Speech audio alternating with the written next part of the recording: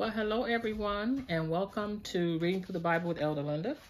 So glad you could join me, and just asking that you give me a thumbs up or that you would subscribe to the channel if you're so inclined to. But today we're going to be talking about discussing chapter 12, or completing chapter 12. We read it last week. And in chapter 12, we're going to be discussing the Abraham covenant. We're going to hit that just a little bit more. The fact that Abraham was rich. We will talk about why Abraham felt that he had to lie and say that Sarah was his sister. Wow. People in the Bible actually lied? We're going to get into some of that. And we will talk a little about concubines, since Sarah might just find herself being a concubine. Interesting.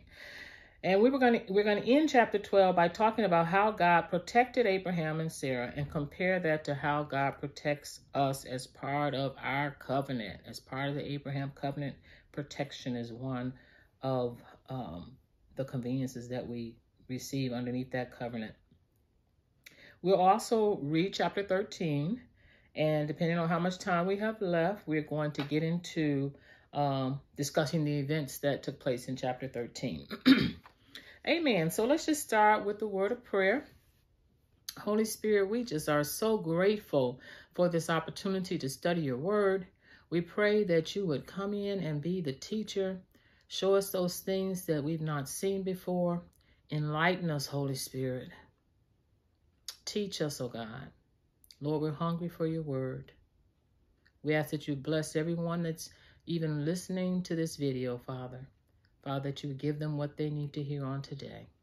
We give you all the praise, honor, and the glory in Jesus' name. Amen. So, amen. Let's just jump right in.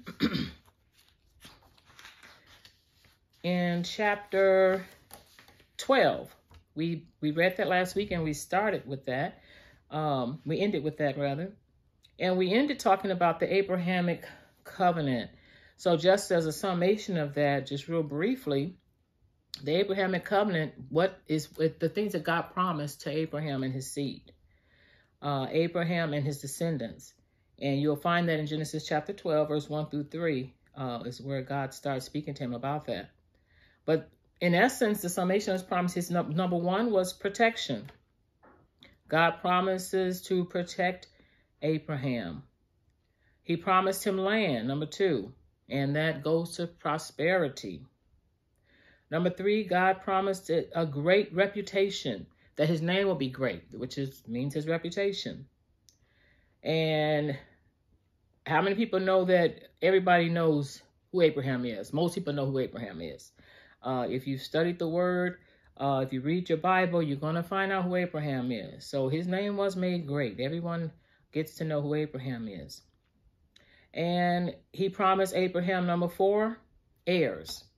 He said that his descendants would be as the sand of the sea and as the stars of the sky. That's a lot of descendants.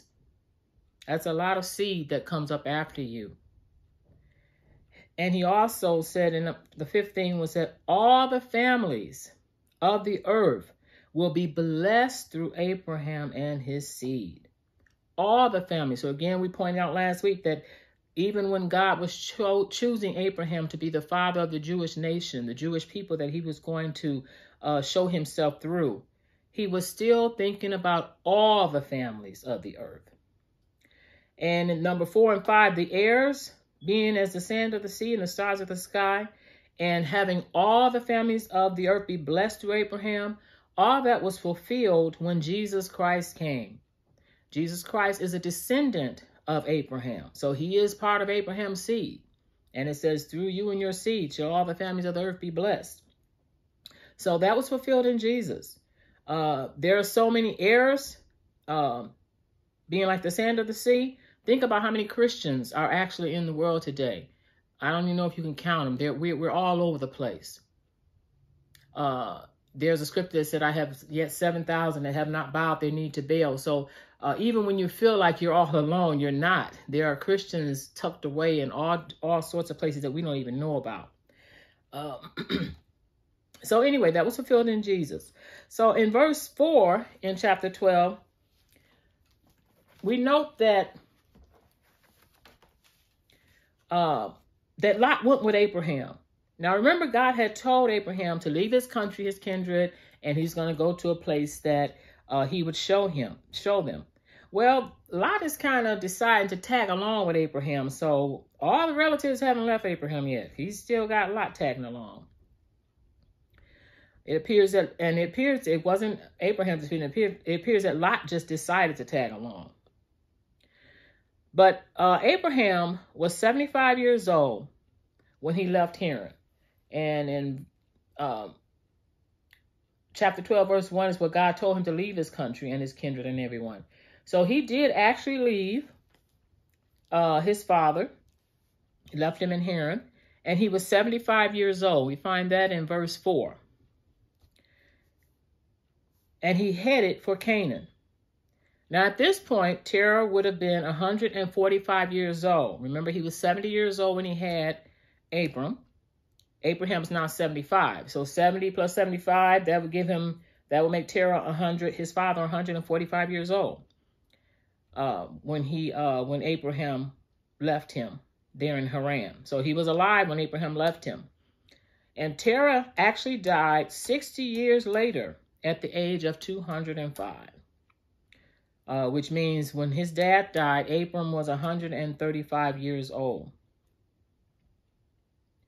So it appears that Abraham continued to travel in the direction of his father, that his father had started to go on. Remember, we talked about Terah left Ur of the Chaldeans, and he started heading toward Canaan land for some reason. Doesn't tell us that God told him to do that, but he just started doing that. And he stopped in Haran, H-A-R-A-N, and that's where he stayed until he died.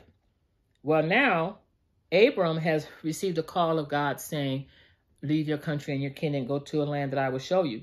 So Abraham gets up and he leaves with Sarah and Lot. And he leaves with, in verse 5, it tells us that Abraham was very wealthy. He took his wealth. Well, he took his wife, he took Sarah, his nephew, Lot, and all his wealth.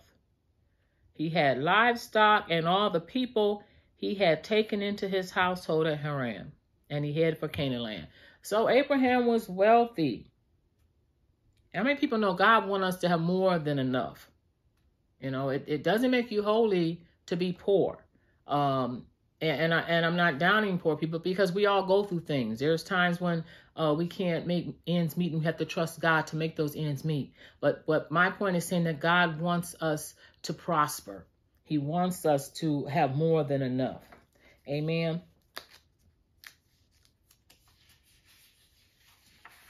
So we have Abraham on his way to Canaan land with Sarah and Lot. And just another point I want to make, that not all the servants that Abraham had were slaves. Many of them were voluntarily employed. So he had servants, he had livestock, he was rich. Now in verse 6, I want you to see in verse 6 of chapter 12. In verse 6, it talked about Abraham camping beside an oak tree called Moreh, M-O-R-E-H. This is significant because this tree of Moreh at Shechem, according to the Quest Study Bible, this tree was a sacred place for worshiping pagan gods. So worshiping gods that were not the God. Abram challenged them by building an altar there to the true God. So that's really strategic. Abraham knew that they were worshiping idols there. So he's going to show them who the true God is. He actually built an altar there to worship God. In verse 7, it was not until Abraham arrived in Canaan when God told him he would give him that land to his descendants. So, again, we're talking about the faith of Father Abraham. God told him in verse 1 to leave your country and your kindred and go to a land that I'm going to show you. And he got up and he did just that, not even knowing what land that was. But he moved in the direction that his father was going in toward Canaan land. And then when he gets to Canaan land, that's when God tells him, I'm going to give you this land, you and your descendants. I'm going to give your descendants this land. And remember, the interesting thing about Canaan, if you recall, when we talked about Canaan was Ham's son. Remember the 3 sons of Noah, Shem, Ham, and Japheth. Ham was the one that saw his father drunk and naked, and he didn't cover his father, but he went and told his brothers, and they end up coming back to cover him up. And remember when Noah woke up from his stupor, he cursed, not Ham, who hadn't covered him. He cursed Ham's son, and Ham's son was called Canaan. So now we're hearing that God is going to take Canaan's land from them. Descendants of Canaan, they're going to take that land from them and give it to the children of Israel, give it to the Jews, give it to Abraham and his seed, this new people that God's just starting to bring together. So that's interesting to note.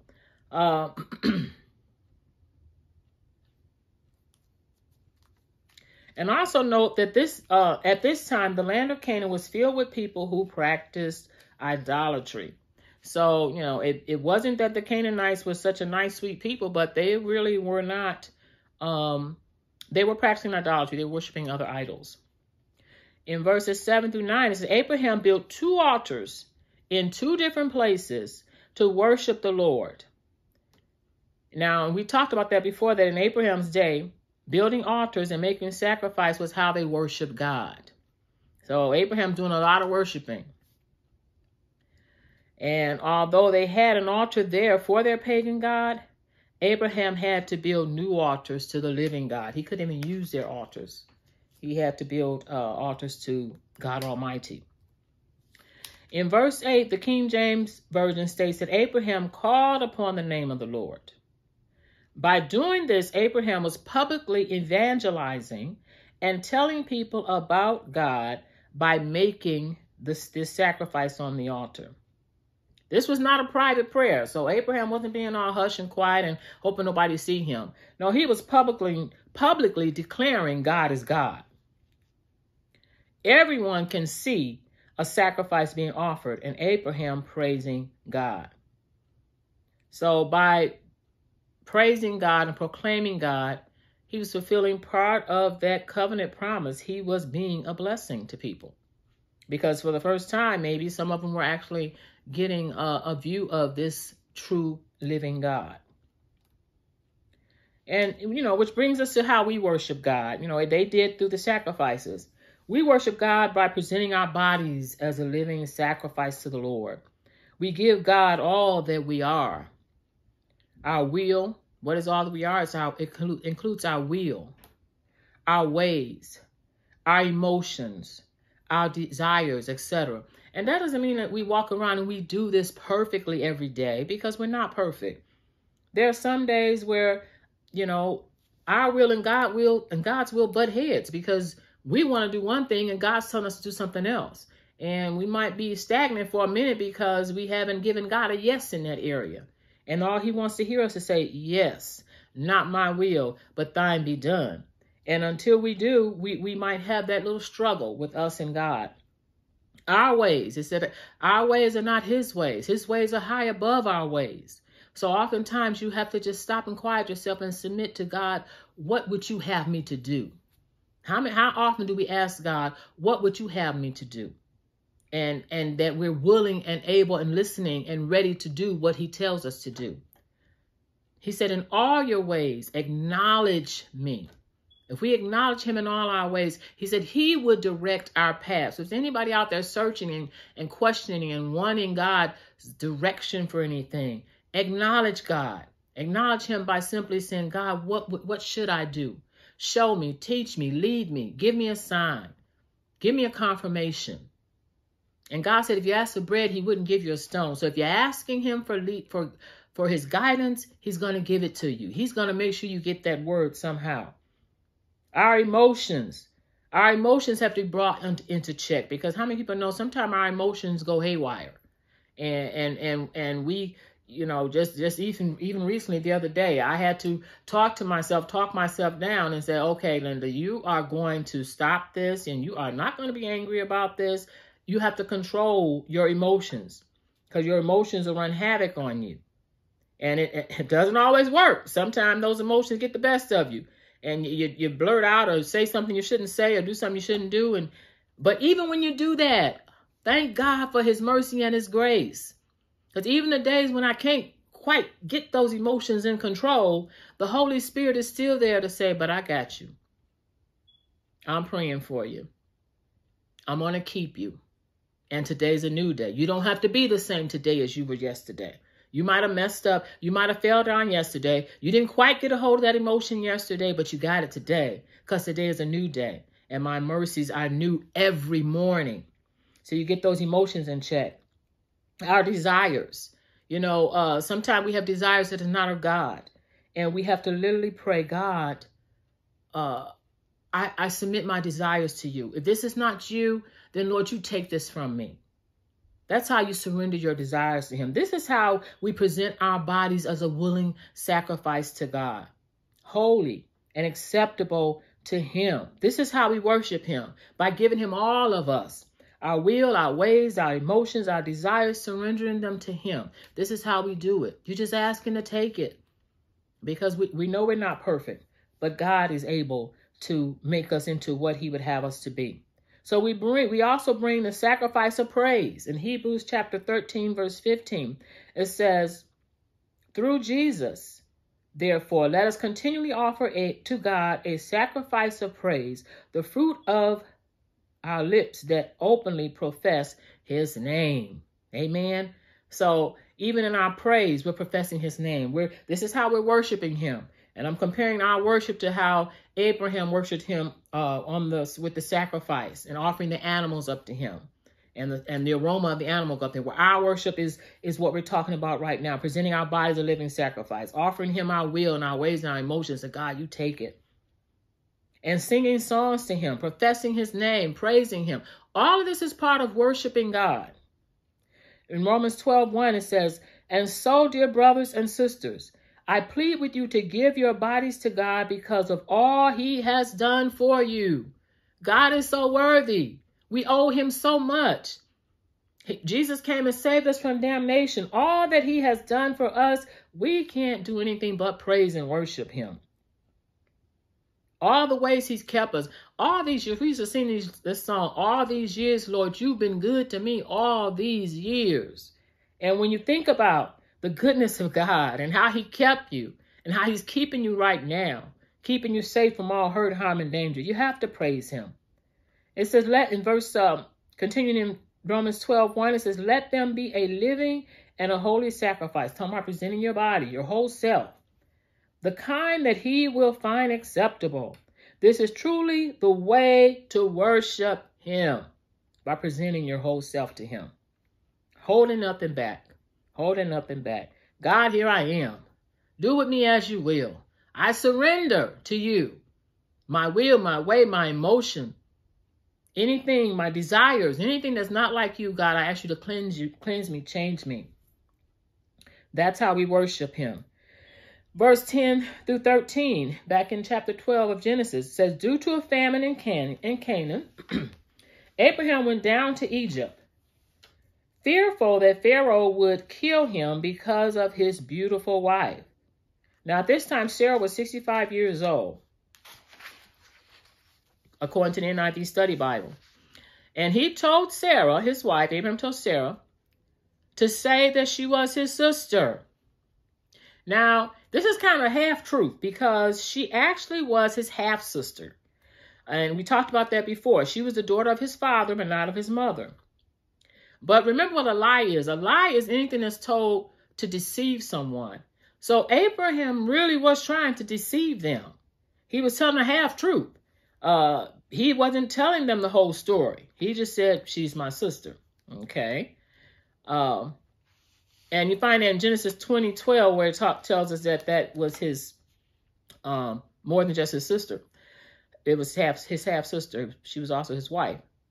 So And we talked about that before, how the custom in the old days was that you should marry a relative. Now, later on in the Bible, they're going to do away with that custom. But right now, this is the custom, that that you should marry a relative, a close relative. So note that because now Abraham's having to go to Egypt because there's a famine in the land. So there's a famine in Canaan. They need to get some food. So he's traveling to Egypt. So he tells Sarah, please say that you are my sister because I don't want them to kill me because of you. In verse, a note about Egypt. Now, Egypt is a place, and you're going to find out later on, where that Joseph actually saved his family by going to Egypt. We'll talk about that later. But Egypt is a place where they usually had food even in the time of famine because of the Nile River. There's a Nile River that went straight through Egypt. And so they always had water to water the land. No matter how dry it got, they had the Nile River. In verse 15, Pharaoh intended to make Sarah one of his concubines. So he took her into his palace because Sarah was so beautiful. She was so beautiful that he wanted her. And he took her into his palace and to make her a concubine. So I said we're going to talk about concubine a little bit so you can so we can get a little bit of understanding of what they mean, because you'll see this word again as we continue to study the Bible. But who were the concubines in the Bible? And this came from the Smith's Bible Dictionary that I was able to pull this out. But a concubine would usually be either a Hebrew girl sold by her father. You'll find that in Exodus 21, verse 7.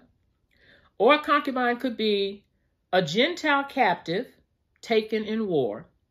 So a Gentile, anybody that wasn't a Jew, taken in war. Number 3, it could be a purchased foreign slave. Or 4, it could be a Canaanite woman. There's that Canaanite again. Canaanite woman, bonded or free. Now, the first two were protected by the law. So, Exodus 21:7 talked about the Hebrew girl that was sold by her father.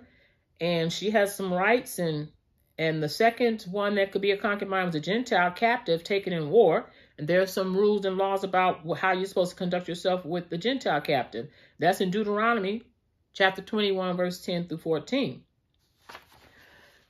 But the foreign slave, it said this situation was not recognized by the law because the law insisted that concubines not be treated as slaves. Concubines were not supposed to be treated as slaves. And that's according to Deuteronomy chapter 21, verse 14. Forced slavery and human trafficking was against the Hebrew law. And we're going to find that in Exodus chapter 21, verse 16. So we haven't gotten that far, but that's where the Hebrew law will speak about that. That kidnappers were actually supposed to be put to death. You couldn't kidnap people. And the fourth person that could be a concubine was the Canaanite woman. And in Deuteronomy chapter 7, verse 3 through 4, God warned the Hebrews not to intermarry with people from Canaan, because they worship false gods. And their worshiping the false god are often included human sacrifice and sexual religious practices. So the last two weren't even covered, or they didn't have any rights at all that were recognized, because God did not condone the Jews even mixing with the Canaanite women. So the rights of concubines in the Bible. A woman's status as a concubine was higher than a slave, but lower than a wife. And we're going over this, like I said, because you're going to see this concubine thing happening. And having a concubine, they actually had sex with these women. Whoever owned them had sex with them and treated them as if they were another wife besides their wife. Did God agree to these concubines? No. How do we know that? Because in Genesis, God created the world just the way he wanted it to be, with a man and a woman. If God wanted Adam to have concubines, he would have created Adam and Eve and then made Beth and whoever else to be his concubines. He could create all of them at the same time. No, he says, of the twain, that the man shall leave his father and mother and cleave unto his wife. That's a man and a woman. So God did not intend for there to be concubines. However, he's allowing this. The same way he's allowing all these other things that mankind is doing. Murdering each other and doing other stuff that they're doing. And God is allowing it because of sin has entered the world. So sin is going to have its full cup, because remember, God has a plan on how he's going to combat this sin, how he's going to get this sin out of his world. He's going to send his son, Jesus Christ. Jesus Christ has not come yet. So you're going to yet see some things that's going to make you go, wow, they did that in the Bible. Yes, because sin is in the Bible. Sin was released when Adam and Eve sinned. They released sin into the world. And so the prince of this world, Satan, is allowing them to, is causing them to do all kinds of things. But anyway, now they have concubines. God has not lowered the boom on them. He's allowing them to do this. But a woman's status as a concubine was higher than a slave, but lower than a wife. Concubines were entitled to proper food and clothing. So if you had a concubine, you were either rich, usually, or you were a king, because you had to take care of these women. You had to feed them, clothe them, give them a place to stay. You took care of them. So you had to have some money. So it was either rich people that had concubines or it was kings. Concubines could not get a bill of divorce like a wife could. And a concubine's children were legitimate. So they were actually recognized when they had children for their masters or for whoever they were with. But they may have been, their children was legitimate, but they may have been socially considered secondary to the children born from a wife. So oftentimes when they couldn't have children back in those days, they would get their concubines or their handmaids to have children for their masters so that they could have heirs. So they were not legally entitled to an inheritance. I'm talking about the children of the concubine. But they were sometimes included in their father's will. So it depended on the father. They weren't entitled to anything, but oftentimes their father would give them something. And we'll see that later because there are some people that actually did that. So that is what a concubine is. And this is where Sarah is finding herself about to be a concubine because they have lied. Pharaoh thinks that Sarah is Abram's sister. So he was bringing Sarah into his house to be one of his concubines. Verse 16, Pharaoh made Abram even richer because of Sarai by giving him animals and servants and camels, etc. Now, Abram's getting richer. He was rich before he got to Egypt. Now he's becoming richer. Because according to the Nelson Study Bible, having a camel during this time was like having an expensive limousine. So the fact that Abram he has camels now, he's rich. Okay, he's riding around in limos. In our day and time, that's what it would mean. It would be the same as. Verse 17 through 18. God sent, now listen to this. God sent terrible plagues on Pharaoh and his household because of Sarai.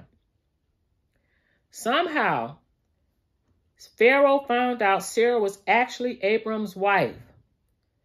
And Pharaoh ordered Abraham to leave with his wife and all his possessions. And he had his men escort them out of the country. Now, I find this to be significant because, remember, God's one of the promises that he's going to protect us. God sent plagues on Pharaoh and his household. And it doesn't say how they found out that it was because of Sarah that they were getting all these plagues. But mind you, remember in olden days, they had sorcerers and people that did incantations, and the devil speaks to his own. So they could have been warned or shown that it's coming from Sarah. I don't know how they found out, but they found out that Sarah was actually Abraham's wife. Pharaoh was so upset that he kicked them both out. He said he wanted them to leave, take all your possessions. And on top of that, he had his men escort them so nobody could mess with them. Talk about the protection of God. God will cause even your enemies to protect you. when you're the children of God. He takes care of you.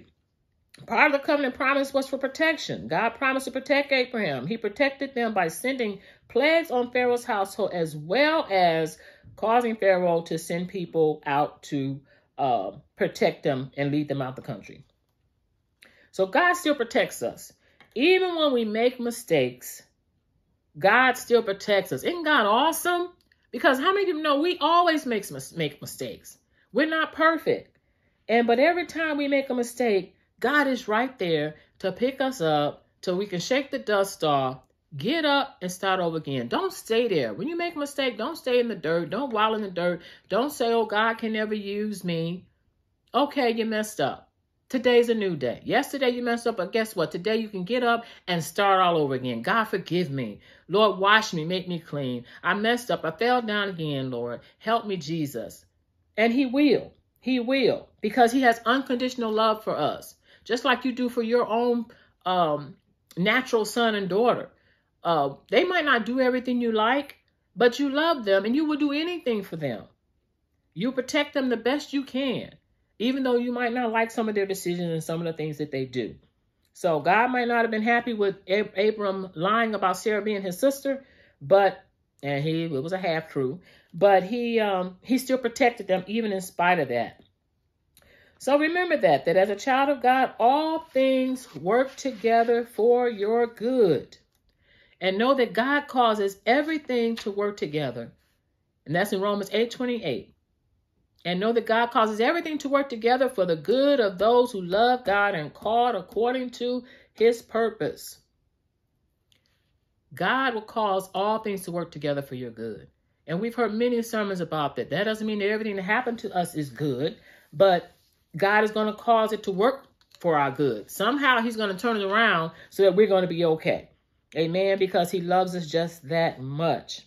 Amen. So, unfortunately, we're not going to get to chapter 13 because the Holy Spirit had some other stuff for me to bring out. But just know that wherever you are, whatever situation you are in, that God is going to work it out for your good. Keep praying. Keep looking to him. Keep trusting him and believing him, knowing that God's got the situation under control. And though it might look crazy, though it might look like things are falling apart, it's going to work out for your good. Even though you might not understand it, it's going to work out for your good. Just trust him because he loves you so much. Amen. Amen. So let's just end with the word of prayer because we're not going to get an opportunity to go into chapter 13, but we will start that on next week. So, amen. Father, in the name of Jesus, I just thank you, Lord God, for the word that we've had on today. Holy Spirit, I thank you, oh God, that you're teaching us, oh Lord, how we need to look to you for all things and know that all things is working together for our good. Holy Spirit, we honor you, we praise you, we magnify you. Lord, we're so glad, oh God, that even though we're imperfect, even though we make mistakes, oh God, that you love us so much, that you keep your hands upon us and that you yet protect us, even when we don't even know we're being protected, God. Holy Spirit, we honor you, we praise you, and we magnify you, and we thank you, Lord. In Jesus' name, amen. So I just wanted to make sure you go to the channel. Those that have not accepted Christ into your heart, there's a video called The Sinner's Prayers, a short version with an explanation of what that all means. Please give your heart to Jesus. Tomorrow's not promised to any of us. Please do it today. Listen to the video, and there is a prayer on there that will lead you to Christ. And then after you listen to that video, there's another video called Teaching About Salvation. Go on there so you can get all those scriptures that'll give you some understanding as to what salvation is all about. Amen. Amen. So next week, we will actually start on chapter 13. God bless you.